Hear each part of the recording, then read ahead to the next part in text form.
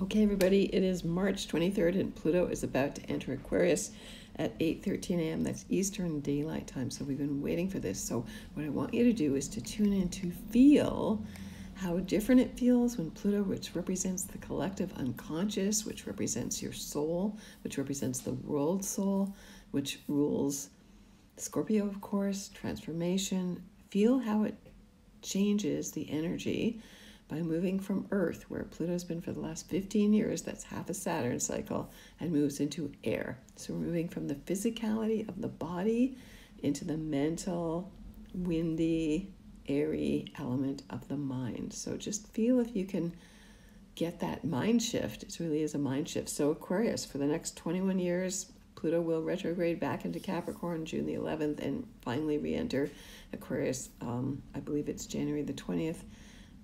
2024 for the next 20 years. So this is a big shift. This is a whole new generation born today after 8:13 a.m. If you're born with Pluto in Aquarius, you're part of the generation that's going to change the world. So Aquarius is a dual air sign, and so there are two aspects, of course. There can be the very high side.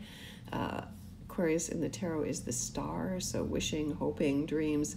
The ETs coming down are higher consciousness. It is a human sign. You know, the Aquarius water bearer is pouring the waters of consciousness, and literally the old Roman bath waters for the Romans. So we want to tap into that higher consciousness, the collective consciousness, the hive mind, but a humanistic, again, hive mind with no hierarchies, no kings, no queens, no major leaders, no popes, no religious interpretation whatsoever. You have to get your own innate sense of the cosmos within you, because we are the cosmos. You know, every nanoparticle of our being is a minor miniature cosmos. So we are the universe. We are conscious beings. We want to wake up to that. We want to get rid of the old capitalist systems. We don't want communism. We want a kind of new brand of socialism where everybody's rights are respected, but none more than any other.